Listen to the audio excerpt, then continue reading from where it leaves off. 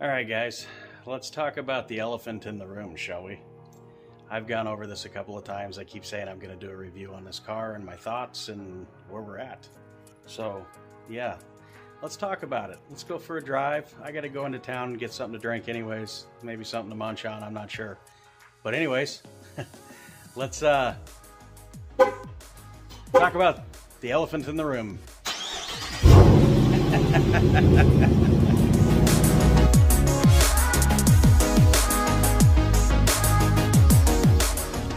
Alright guys, so we'll start off, let me get out of my driveway here. We'll start off with why this car, okay? So back in 2008, like I said previously in another video, I happened to see, you know, the first iteration of the modern day Challenger.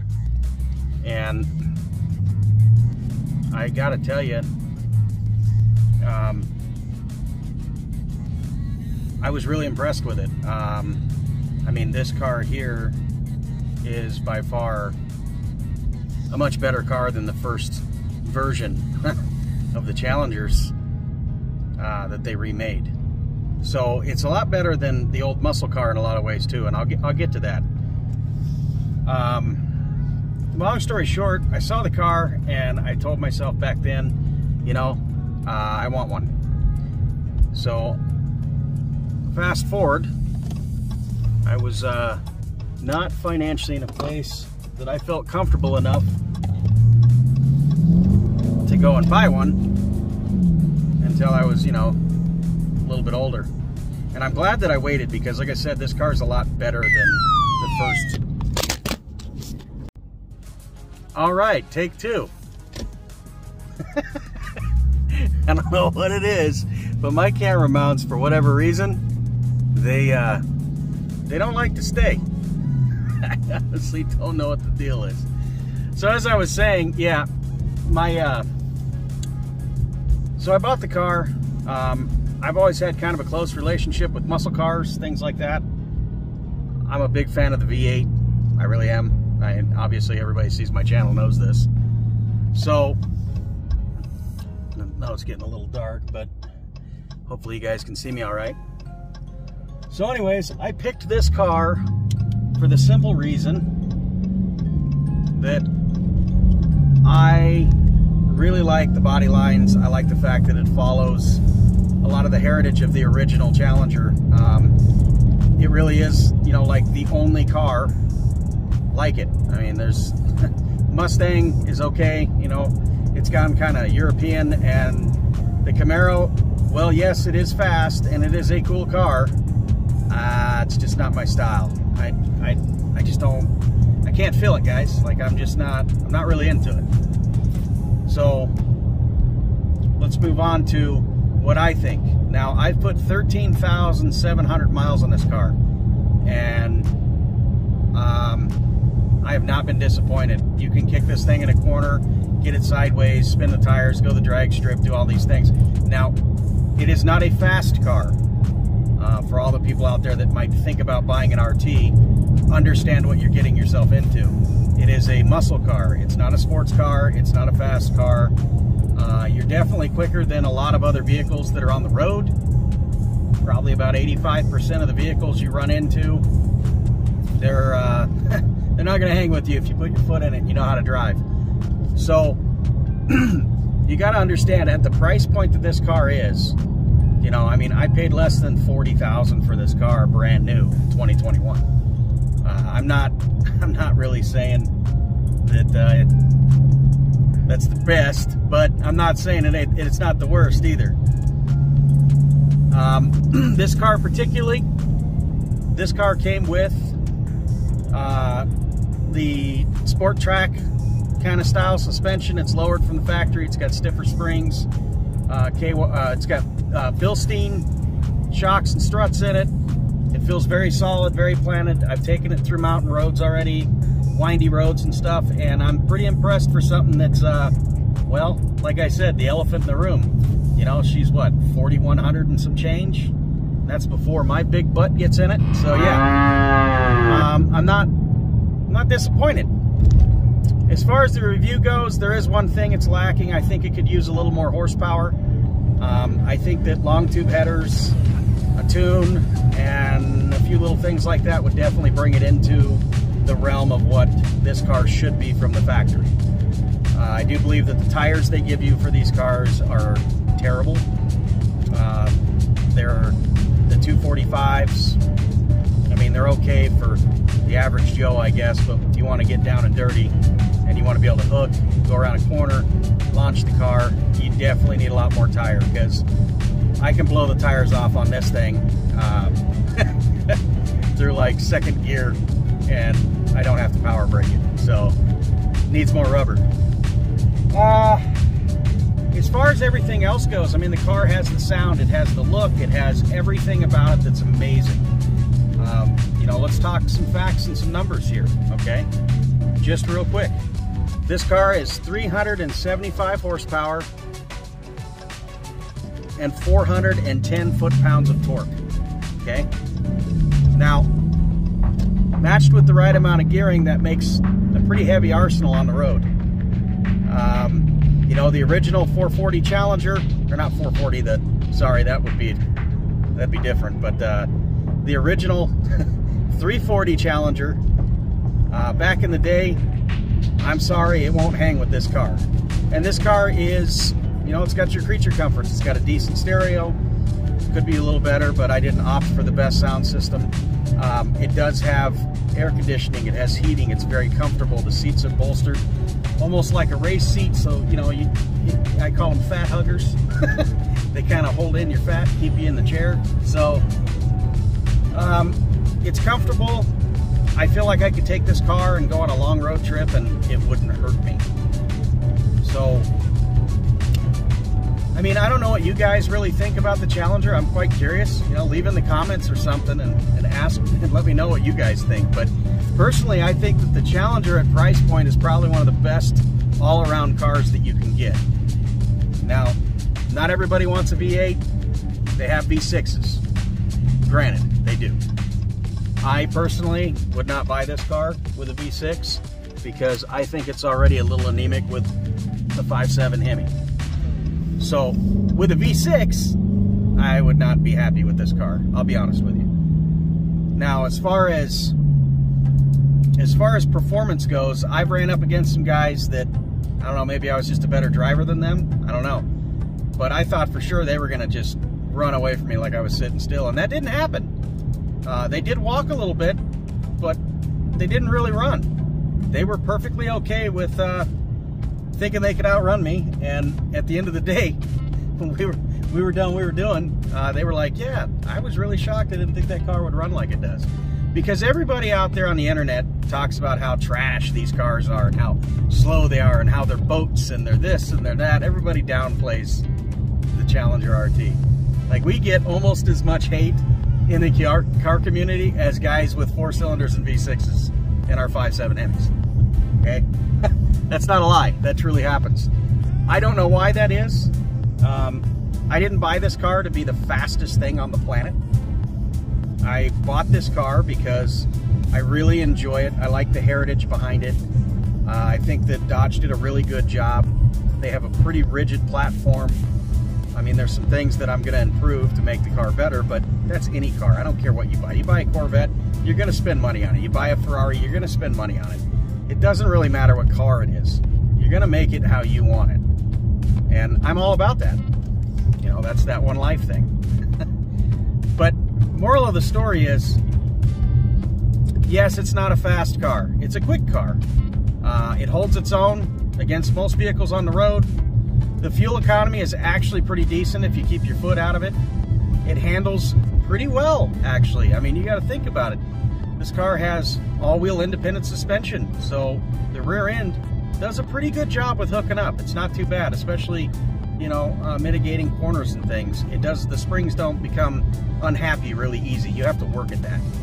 So, I don't know. Like I said, I don't know what you guys really want to know any further about the car. I mean, all I did to this is It's got a mid-muffler delete to give her some sound, and with all factory, everything else is factory, still has cats, still factory tuned, and I did a cold air intake system from Mopar.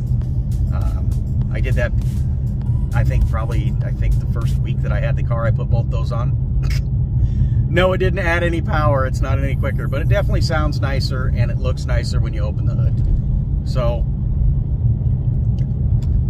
as far as ownability of the car, it's very practical. It has a huge trunk. I mean, you could fit just about anything in there. I mean, the seats fold down and everything. You can use this car. It's not, you know, my cousin had a Mustang, and that thing fit me like a glove. It was great as far as drivability. But realistically, as far as putting luggage in the car and going on a road trip or anything like that, yeah, that's not happening. And if it does, it's going to be really tight and you're going to be limited on what you take. This thing here, it's got a pretty decent back seat. I mean, the car is big. It's a full-size car. When you park this car next to a Mustang or a Camaro, this thing looks like a monster. It's huge. But it has a trunk, which makes this car practical. So you get some of the speed that you want, you get the looks, you get the sound, you know, you get the usability, as far as being you know, usable on a daily basis, I should say. I'm a little tongue twisted here. Sorry, I'm in traffic, guys. I just figured I might screw up a little bit here.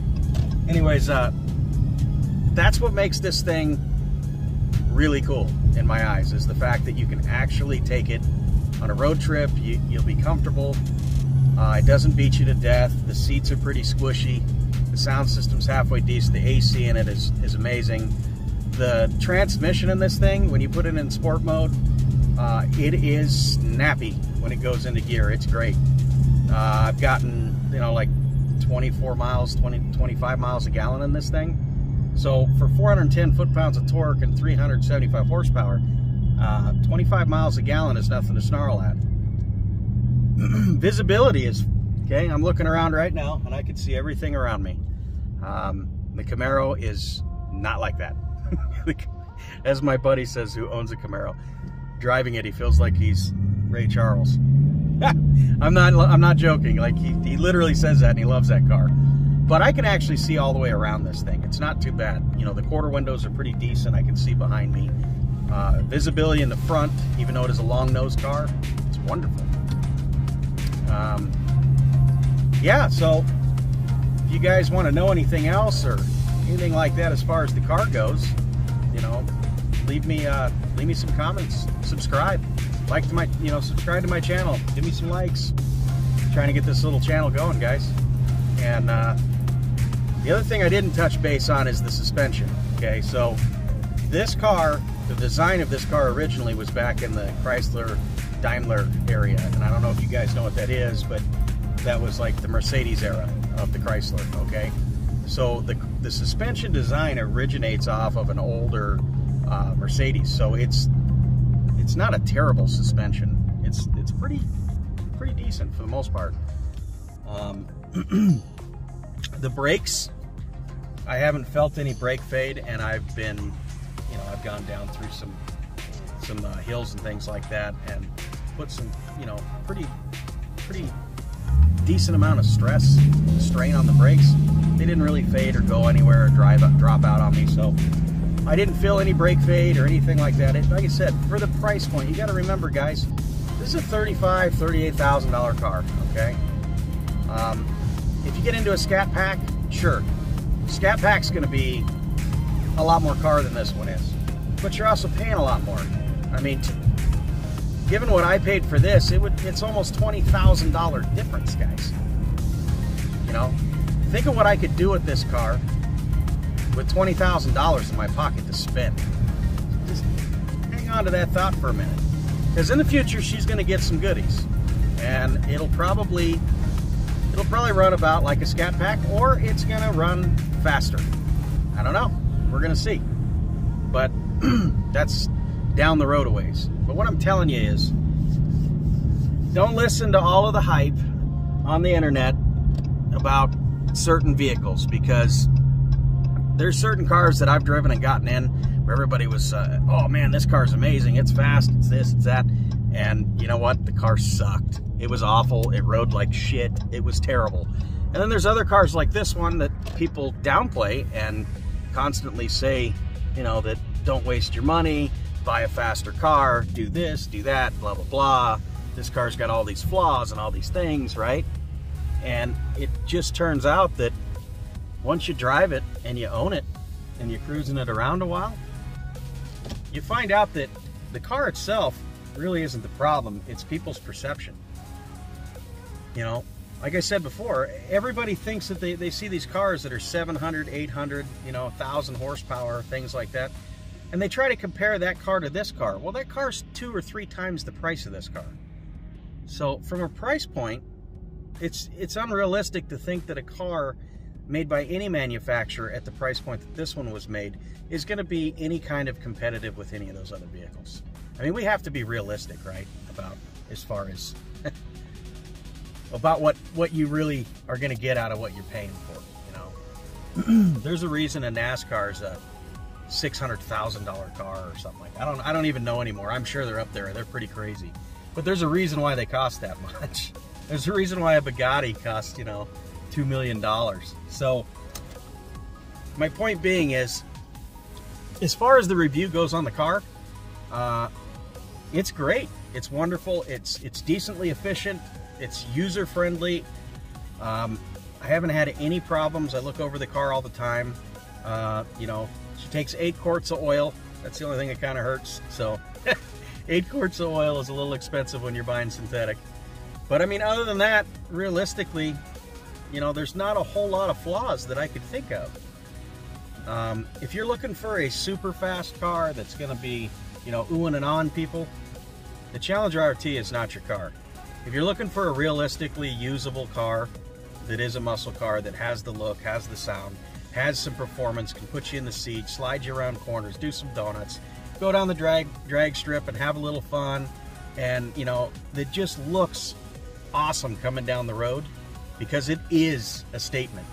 When you buy a Challenger, I don't care if you buy a Demon, if you buy a Hellcat, if you buy an RT, anything in between, you're essentially making a statement, right? So, you know, it is the only car like it. There is no other car like it. So anyways, with that being said, I'll bring you back when we get back to the house. All right, guys, I'm back home. I got a little bit of food and something to drink. I feel a lot better now. I think my blood sugar was getting a little crazy on me there. Anyways, yeah, so where were we? Oh yeah, would I recommend the Challenger RT to somebody? Absolutely. And I'm not saying that because I'm biased or because I only like one car. I'm a car enthusiast, okay? I like everything. I mean, as you see, I own a Toyota, I own a Harley, I own a Chevy, I own a Nissan, I own a Dodge. I am not a hater. So I think that every vehicle has its pluses and its minuses. They're all great in their own kind, right? And in their own way. So would I recommend it to a friend or somebody that asked me? Absolutely. I think it's a practical car. I think you get a lot of bang for your buck.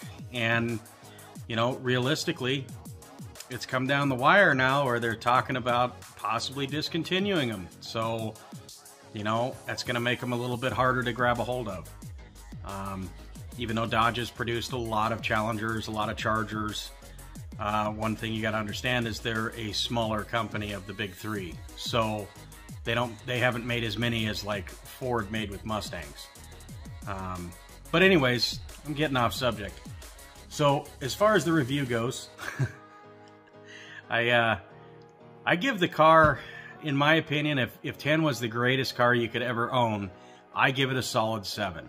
And that's being honest. I mean, you know, with the handling characteristics, the ride quality, the fact that you can punch it, you know, and have a little bit of fun. It gives you that feeling of a muscle car, even in a modern day. I mean, the creature comforts that it comes with, all of the goods that come with this car far outweigh the fact that it's a little anemic.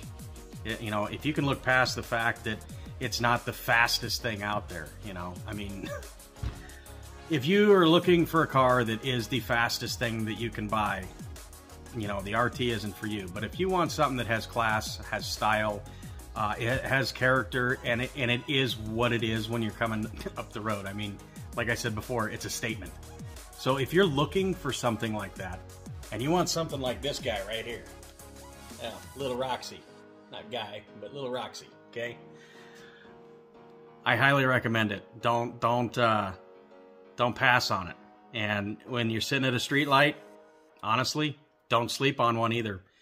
It don't take a lot of work if you know what you're doing to make a 5.7 be a street mauler. So, I mean, it's very doable. I've seen it done. I've driven a few that were, and they were true street maulers. So, don't sleep on an RT. You know, they're good cars, and like I said, I think price point wise, you get the best of every world.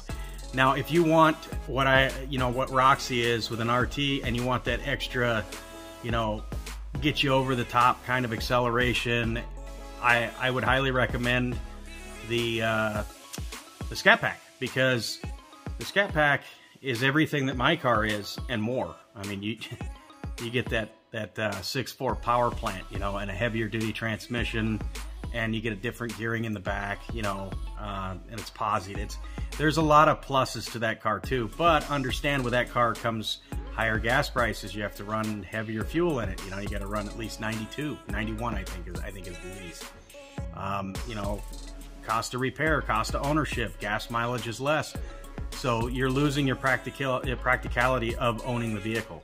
So yeah, I'm just going to end it with my review on the car is a 7 out of 10, 10 being the greatest, because of the fact that it's just a really good, solid platform. You know, I don't know how else to put it out there, and I don't want to make this video too long. I know I've kind of drawn it out. It's a little long, probably like 20-minute video now. But seriously, go test drive one. Go check it out. If you got a buddy that owns one, see if he'll let you drive it. You know, you can also get this car in a 6-speed. Mine's an auto, and a 6-speed Challenger is a blast. It's a lot of fun to drive. So, like I said, don't sleep on the RT. Even though she ain't the big dog in the game, she still holds her own. So with that being said, you guys should like and subscribe to my channel. Help me out here. And if you like the content that I have and different things, I've got other videos coming soon, like with the Volkswagen motor. I've got some stuff filmed for that. I've got some stuff for Casper here. This little girl here, she's getting some work done to her. Things like that. If you want to see what I got going on, give me a like, subscribe, and follow. And please leave comments. You know, I'm really trying to interact with people. I want you to feel free, feel comfortable. You know, I'm a pretty nice guy. I'll respond to you as fast as I can, and if you got any questions or anything you'd like to know about Roxy, or, you know, any of my vehicles or anything that I've worked on and things like that, by all means, drop a comment. Anyways, y'all have a good one, okay? Thanks for stopping by.